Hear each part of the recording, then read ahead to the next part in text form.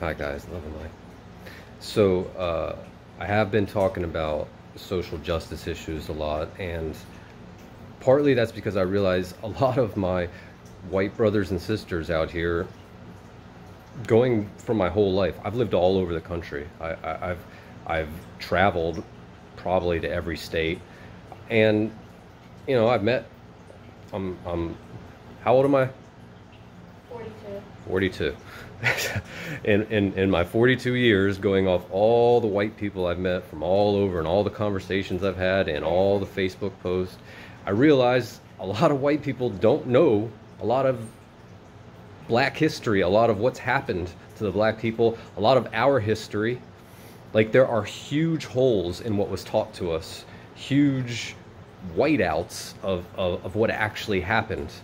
Like, we were kind of taught growing up, most of us, that, racism happened, segregation happened, slavery happened, but it's over.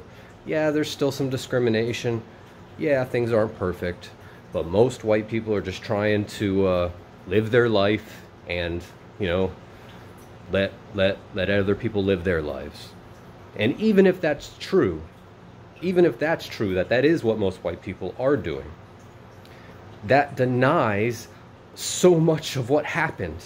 It doesn't, because people were never put on an equal footing or anything close to that.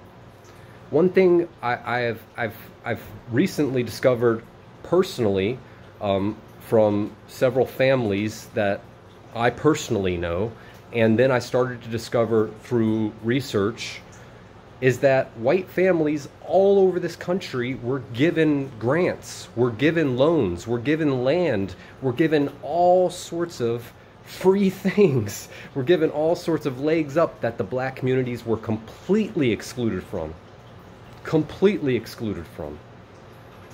And this was 50, 60, 70 years ago. This is our grandparents, our great-grandparents. The black veterans, white veterans that came back from World War I, World War II, maybe Korean War. There were various GI bills that were given, various grants that were given to veterans, and many of them provided full housing and all sorts of benefits.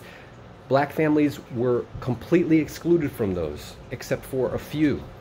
So not only did slavery happen, not only was huge amounts of wealth built on black people without any compensation, and of course, I'm not addressing the atrocities of what happened to the natives in this video, because there's no addressing it. Like, by all rights, we should just leave and give the land back to them, but that's not going to happen. The conversation is not going to happen. So, but in this video, I just want to talk about the generational wealth that was given to the white people, to our parents, to our grandparents, to our great-grandparents, because even our parents were given deals for their whiteness. In fact, most of you probably in your life have had some sort of gift or benefit from being white. You have to be a little foolish to think not. And perhaps if you don't know any black people and haven't seen any of their experience, you could miss this. But if you know any black people and you've watched their experience in life, you'll realize it's still in no way fair or equal. But even if it was fair and equal today, the fact that this generational wealth was given to our ancestors, and the way wealth is accumulated in this country, and the way wealth works with interest-bearing accounts, and the way investment structures have worked, and the fact that our grandparents had the money and wealth at the time when all the investment and industry was being created in this country, and we had our hands in the pie, our grandparents. They were completely excluded from all of this. And then when people talk about reparations, it's talked about as if it's ridiculous. As if it's ridiculous. That should be the first thing that happens. If we want to have equality, why do we want to talk about equality and then look at people that are struggling and not give them a hand? You actually want to stand above them and talk about equality.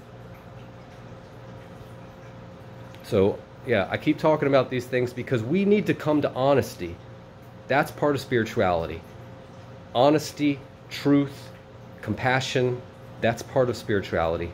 Having our eyes open and seeing things the way they really are, not the way things look nice for us. Love and light to all.